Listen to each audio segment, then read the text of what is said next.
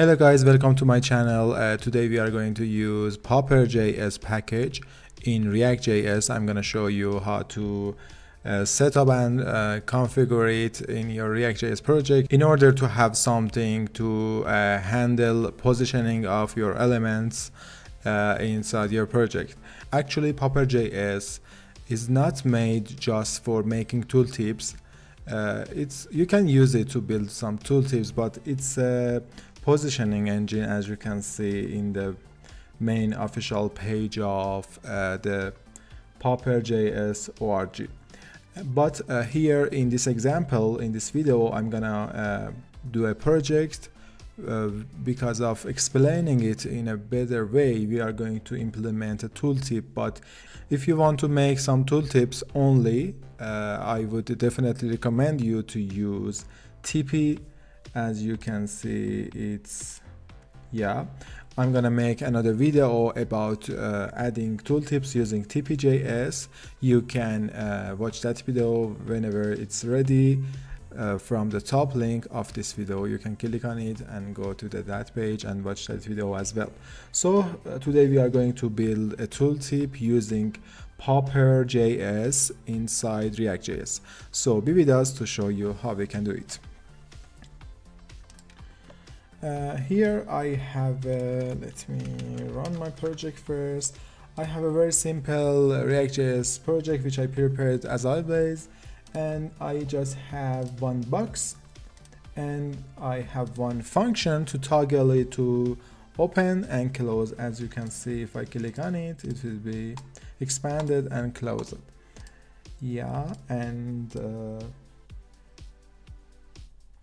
Let me open it here and let me show you how we can install React Popper. It's the documentation for it. You can install it using npm or yarn, and be careful, you need to install both packages if you are running it inside your reactjs application.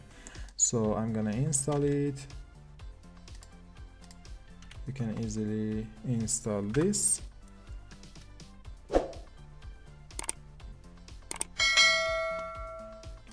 And to start configuring it, there is a lack of documentation for reactjs package of this library, but almost everything is the same. With the vanilla.js package, you can use those documentations, but let me show you what is the difference.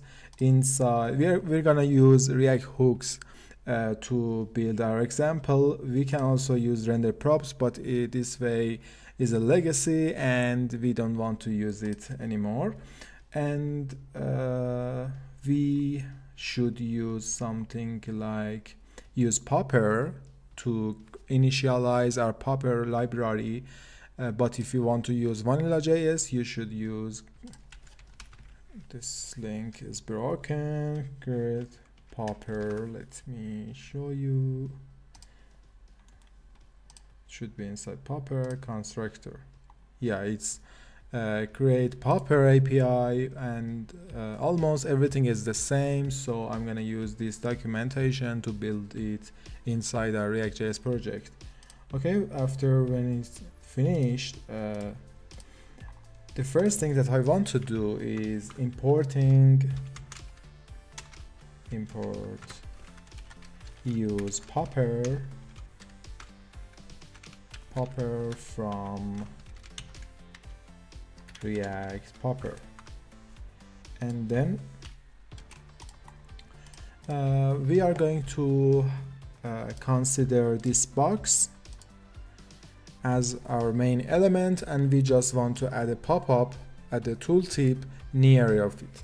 So I have two elements. The first one is the reference, which is our box, and the other one is our tooltip div. So I'm gonna create two reference.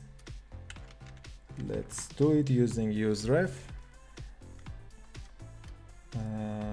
box ref, and use ref API of reactjs. You can also use create ref if you are using class components in reactjs. And the other one for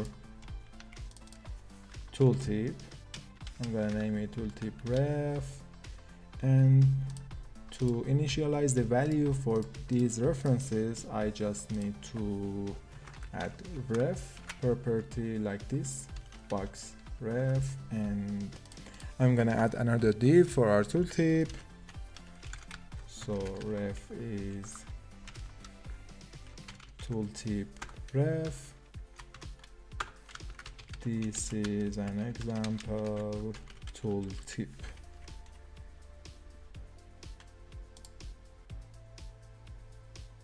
Is it installed? Yeah. What the problem is?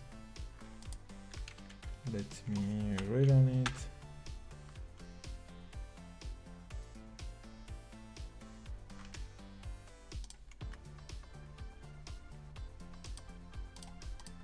Let me check it again. Yeah, it is added here, but we haven't connected this tooltip and this box to Popper. To do this, we just need to use const use Popper.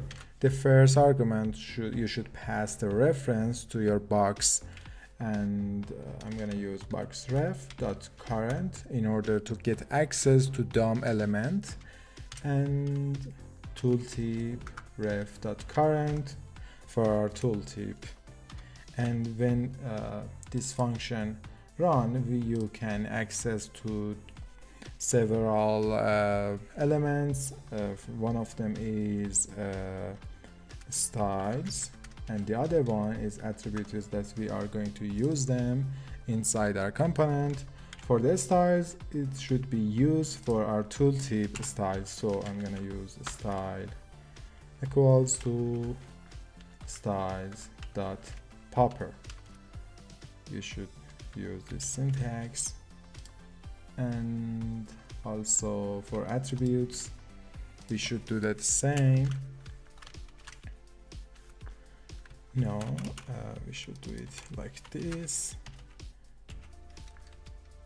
Attributes.popper.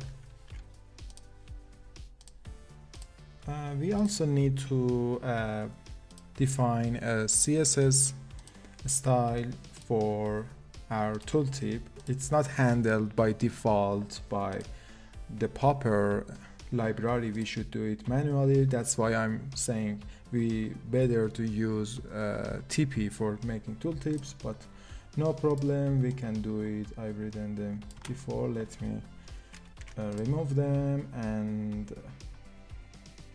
for this one I'm gonna use a class name equals to class names. I'm gonna use the class names library to handle CSS styles, and if you don't have any idea about class names and you want to learn more about it, you can go to the top link and watch that video. Okay, I'm gonna set the default class to be tooltip, and also if the box was open, add another class to show and hide the tooltip. So tooltip hidden equals to not is open, which is our state and indicates the box is open or not. And I need to define my tooltip class here. I'm gonna set just a background color.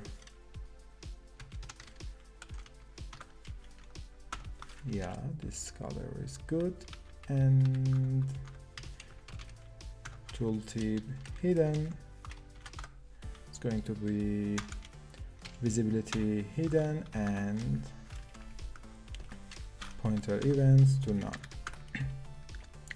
Remember that it's better not to use display none, as the documentation for Popper says you should hide your tooltip or any element that you are using visibility hidden instead of display none.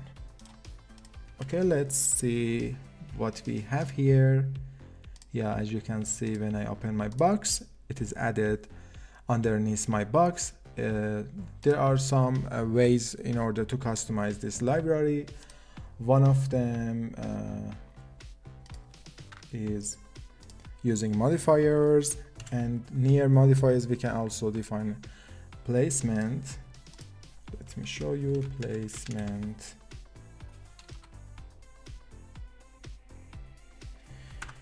I don't like the documentation interface for this library, but inside the constructor, yeah, we have placement, and to use it you just need to add another object to the end of the createPopper or usePopper and define your placement. Let me do it. Placement, it's gonna be, we can use these values. For example, I want to show it at top, and as you can see it's added on top of my box. We can, for example, use top, what was it, top start, and yeah, it's added at the start point of my box. In order to have some margins, it's better not to use a CSS margin, because there is a built-in way for doing that, and it should be done using modifiers. In order to define modifiers, you can do it in this way. Modifiers is gonna be an array, and within it we can have several objects. The first one, we just want to use offset to making some margins, and the options equals to offset, and we can define it using an array. The first parameter is for skidding, and the second for distance. Let me show you in the documentation. Offset, yeah, the first one is skidding, and the second one is distance. As you can see, the skidding parameter will, for example, move the element in the x-axis, and the distance will make something like margins to your element. Let me show you with my example. First, I just want to add some distance, and yeah, as you can see, there is a margin between my tooltip and my box. I want to make it 100 pixels, and yeah, it's added. And to have some alignment in your x-axis, you can do it using the first parameter. So I want to have 20 pixels, and yeah, it's added, as you can see. Okay guys, thank you for watching this video. If you enjoyed, please leave it a like, it really helps me. And if you enjoyed this video, you probably enjoy watching these videos as well.